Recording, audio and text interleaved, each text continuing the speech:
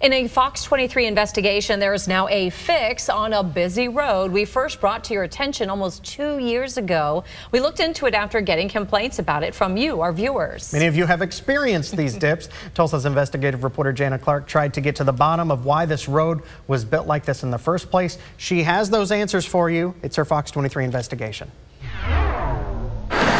Back in August 2022, you told me you didn't think the redo of the road on South Memorial between 71st and 81st was done correctly. The construction clearly wasn't done right because all the grates, when you go down on the right lane, they're just like big bumps. It's almost like a speed bump on the main road. Josh Harding pointed out the road dipped down in the right lanes. In every spot, there was a storm drain. They built them in such a way that they turned into big dips. And so when you drive down there, it's just like boom, boom, boom every time you go over one. It's crazy. Josh said driving on this part of Memorial felt like riding a roller coaster. Amusement park ride I didn't pay for, right? You're right. Or you could pay for it if it messes up your car. Yeah, I might pay for it. You're right about that. Do you feel like it's bad enough that it could mess up your car?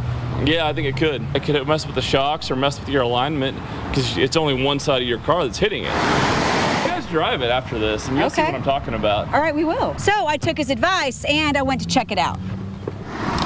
Turns out Josh explained it well. It's just like boom, boom, boom. In 2022, I took your complaints to the city of Tulsa. I asked, is it supposed to be like this? The city told me it was a temporary fix until a capital project is funded for this road. The project is meant to preserve the pavement until funding is available for a capital project. When I asked if the road was supposed to dip down at every storm drain, the city said, the pavement is sloped to allow water to leave the driving surface to protect the drivers. Getting water off of the pavement also helps extend the life of the pavement. Now, almost 2 years later, workers are fixing the dips to make them level with the road. Over the weekend, City Councilor Phil Lakin told Fox 23 what had happened with Memorial Drive, that the original road needed a quick fix. They said, hey, we have a massive concrete problem that's deteriorating so quickly. He said had they let Memorial Drive go and not done anything, it would have cost taxpayers millions to fix it. So with what he called no money, workers added 4 inches of asphalt on top of the concrete to keep the road from getting worse. It was an emergency project and engineers were doing the best they possibly could with virtually no money. It was unbudgeted. So they just had to find little, I don't know, nickels and dimes underneath the couch cushions, if you will. So they scraped together that money and did as best they could. Problem is, once they added asphalt, the storm drains were then 4 inches lower than the rest of the road. The city chose a cheaper option.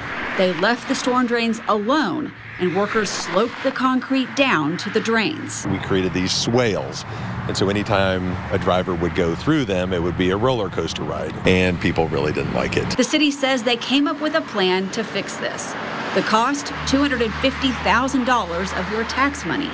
$150,000 of it comes from 2 neighboring districts' budgets, and the rest from the Public Works budget. Now, since we have a funding solution, they're coming back and really fixing it the right way. Councilor Lakin says they're fixing the southbound lanes first and will then tackle the northbound lanes. So everything will be at grade, asphalt will be smooth. So it should be a much smoother, nicer road that everybody is used to. Josh had told me 2 years ago, even though it meant dealing with more construction, smoothing out the dips would be worth the wait. It seems like every road project in Oklahoma takes multiple years anyway, so why not?